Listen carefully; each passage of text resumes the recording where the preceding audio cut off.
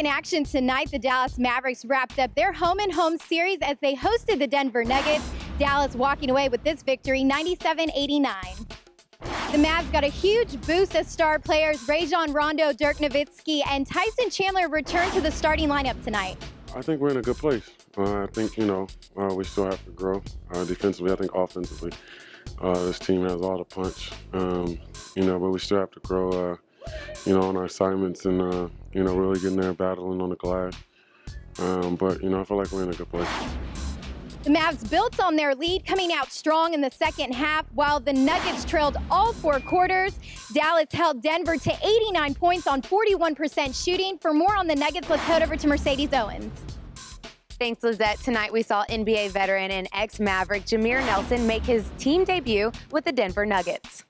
Denver acquired the guard in a Tuesday night trade that sent Nate Robinson to the Celtics. And despite spending a couple of weeks off the court, the vet finished the game as the second best shooter for the Nuggets with 14 points and 7 assists.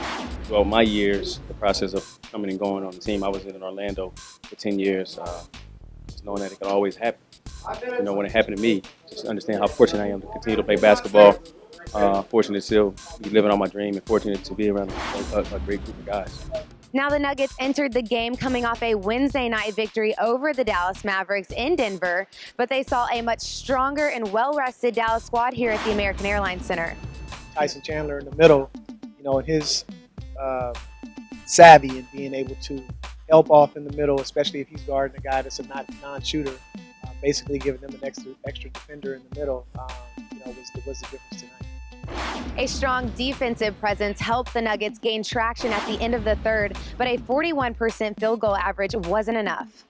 We got the shots we wanted. It was like we was forcing shots or anything. They just didn't fall. You just got to keep your confidence and keep shooting. For D210 TV and Time Warner Cable Sports Channel, I'm Mercedes Owens. Now let's head back to Lizette. Dirk Nowitzki led the way for the Mavs, scoring 25 points and having another record-breaking evening as he passed Mike Bibby for the 22nd place on the NBA's all-time three-point field goals made list. Chandler Parsons put up 18 points, followed by Monte Ellis's 14 points, and Tyson Chandler finished the night with his 17th double-double of the season, scoring 11 points and 16 rebounds. I thought our defense was solid. I think if we keep the ball out of the paint some, as we tried with Lawson, we stay even on the rebounds. We hold a team under 90 points. I think that's a recipe for us to win at home or on the road. And I thought we did a good job.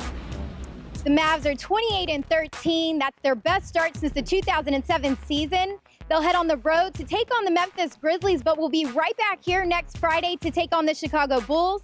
I'm Lisette Alvarez, and this is D210 TV on Time Warner Cable Sports, and you've just been credentialed.